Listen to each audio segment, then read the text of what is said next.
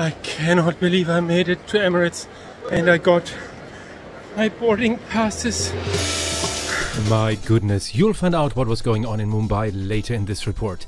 After many fancy reports about Emirates, now it's about a cabin that Emirates definitely does not show in their advertising, but which is still flying around in droves. The old generation economy class on the Boeing 777. That alone was worth the trip to India, because Emirates doesn't just use the old workhorses in Africa and India, but sitting there can happen to everyone. But we're no wusses, are we? And hello from on board Emirates Economy Class on board a Boeing 777-200 aircraft. The more or less worst case scenario when it comes to economy class at Emirates. An economy class that Emirates of course does not show on their high profile, high resolution pictures, but that exists in quite a lot of their planes. So let's look forward to quite a realistic flight report. Emirates Economy Class in 2.5 hours from Mumbai to Dubai.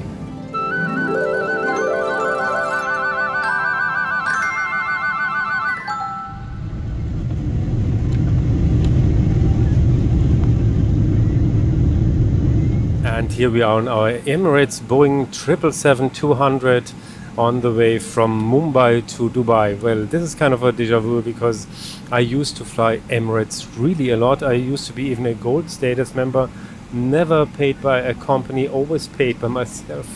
Yeah, other people have a car, I do this. So I'm really curious about the flight now, and you see all these very beautiful pictures of Emirates, but they never show the old cabins. And this is the old cabin. This is a 16-year-old aircraft. They didn't really refurbish the inside or the interior for a long time. You have the old monitors, the old remote controls and so on. But of course, still, it's a comfortable seat. Anyway, now I'm really curious how the flight is gonna be.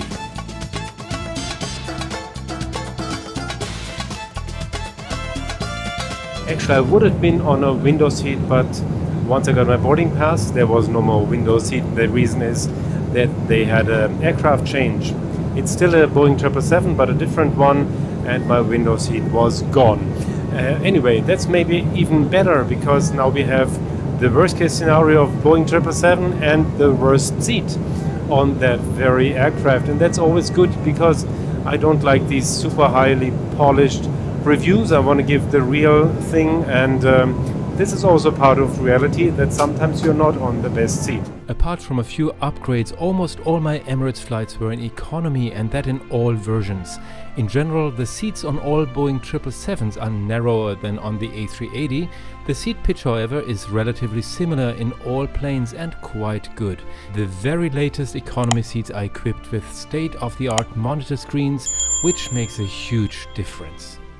While the Boeing 777-200 we're sitting in is equipped with the latest game-changer business class, which still lags behind the experience on the A380, and not just because of the lack of the onboard bar, economy class still has the oldest seat versions. It's unlucky then if you're not on a very short hop like us from Mumbai to Dubai, but instead on one of the very long routes, which this type is also used for example, over 14 hours to Rio de Janeiro. The best seats in economy class are of course the ones with more legroom, usually those in the first rows of the cabin, but there's also a few exceptions here, and it's also good to know that the last few window seats on the Boeing 777 are double seats. And now let's talk a little about Skywards, Emirates frequent flyer program, and how you can still use your miles there after the incredible devaluation a year ago. This flight is fully booked in economy class, and there was one seat available in business class. I could have upgraded to business class, and the interesting thing is it would have been only 19,000 miles. Anyway, I didn't want to upgrade because I really want to make this economy class review. There's already enough about first class and business class on my channel when it comes to Emirates, so this is an overview report. However, it's interesting to know that it's only 19,000 miles for this upgrade of 2.5 or 3 hours flight. And Skywards, that's the frequent flyer program of Emirates, is a program that really cheated on their customers in the past years. They have some of the most loyal customers of all airlines, and suddenly they just devaluated the miles program, the Skywards program, to a maximum level. suddenly you have to pay so many more miles than before, and in addition they just doubled, tripled, quadrupled the fees that you have to pay on award tickets, sometimes really to a ridiculous amount. For example, now between Europe and Dubai it's about, I think, 87,000 miles for one-way business class tickets, so that's really ridiculous. And on top come a lot of euros as charges, as fees and taxes. So that's completely insane, and they really punished their most loyal customers with that, and especially people who were just collecting miles just to look or so flew Emirates for many years, collected the miles and wanted to go on a trip, and now cannot because they devaluated the mileage program to a maximum level. Really not okay.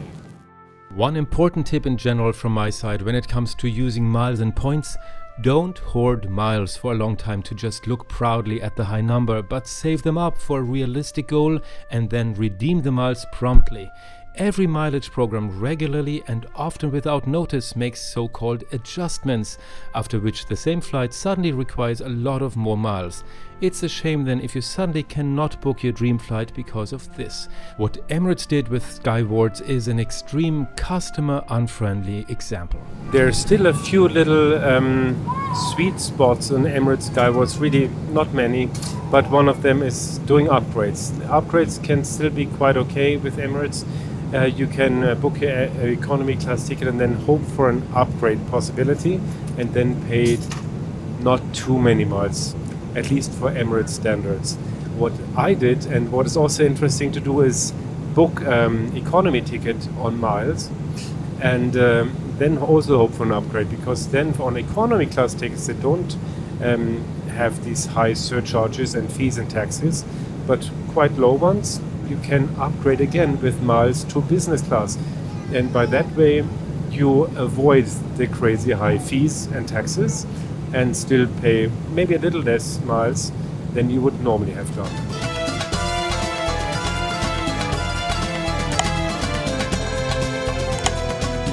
One really big highlight of Emirates, no matter in which class, first business and economy class, is the entertainment system. It's called ICE, that's information, communication and entertainment, and they have the biggest selection of all entertainment systems, all airlines in the world. They offer more than 5,000 choices as far as I know. There's lots of movies, all kinds of international movies. You have TV shows, and you don't have just 2 or 3 episodes, no, you have the whole seasons of very popular series or TV shows. Then you have documentaries, you have live news, for example. So a lot to choose from.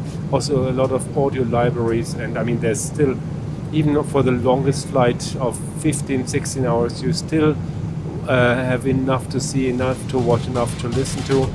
So that's pretty great. How about some coffee just before landing? You have the opportunity here to keep me awake during my long nights editing videos by buying me a coffee.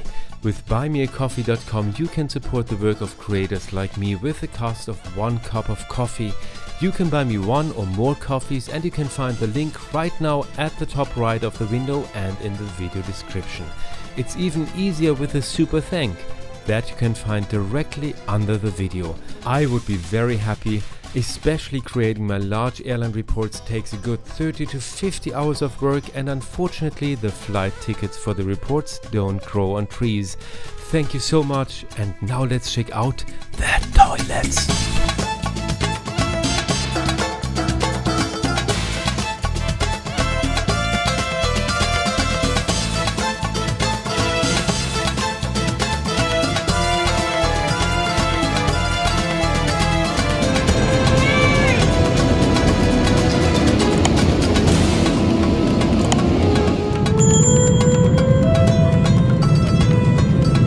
Such a 2.5, 3 hour flight with Emirates goes really by like in a flight, literally. We got a full lunch service. That was actually in my case a light lunch.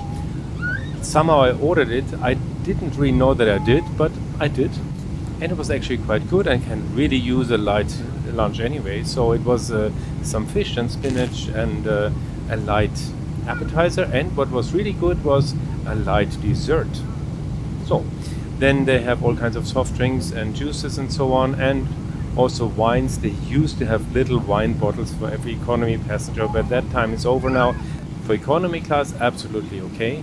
Until like about 7 years ago, they had a much higher service in economy class. They, for example, also had an ice cream service between Europe and the United Arab Emirates.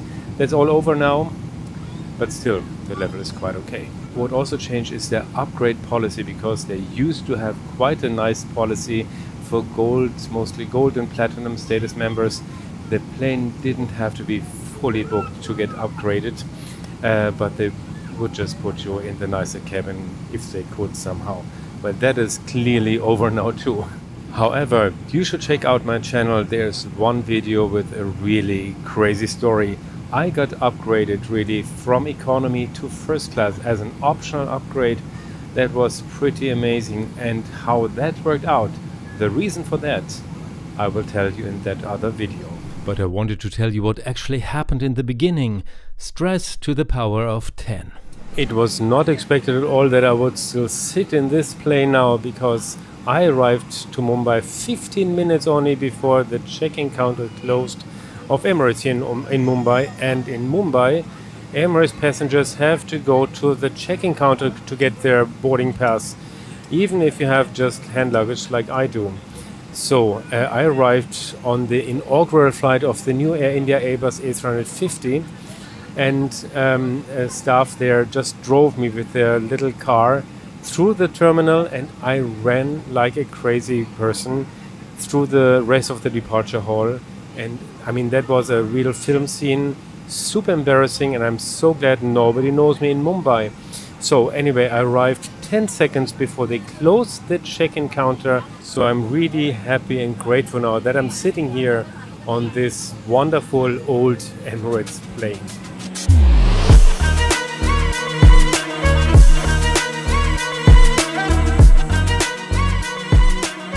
So we're approaching Dubai already. Now, how was this flight in Emirates Economy in the worst case version, in the Boeing 777-200, in the very old version? Well, first of all, it's nice. I find it nice to travel in economy class with Emirates. Maybe it has to do with my memories, that might be, but altogether they have a good product. I mean, here of course we have the super old seats, but they're still okay, they're comfortable, even though they're really old. They're comfortable, there's good legroom, and you have the very good entertainment system. That's really fantastic. You're really being entertained for a long time. The equipment is really old here, but it works. The touchscreen works. It's maybe a little slower than the other ones. Okay. Of course, if you happen to be in one of the really new Boeing 777s, then it's another story. You have a very nice touchscreen, very wide screen, and all very super modern. Also in the newer Airbus A380s, it's really great, and especially there you get the silent feeling of flying that you only get on the Airbus A380. That's so special about that plane. So altogether, I like flying Emirates Economy Class. It's a special feeling, and I mean, then it also comes up to the staff. You know, sometimes they don't have a great day, then maybe it's not so amazing. Sometimes they have a great day, and then it's wonderful. Here, of course, a little stress, because I mean, this plane is completely fully booked on this flight from India, so of course it's a little stressful for them. Altogether, it was still really nice, and I recommend going on Emirates. It's really one of the better, maybe not the best, but one of the really better economy classes out there. It's fun to fly Emirates somehow.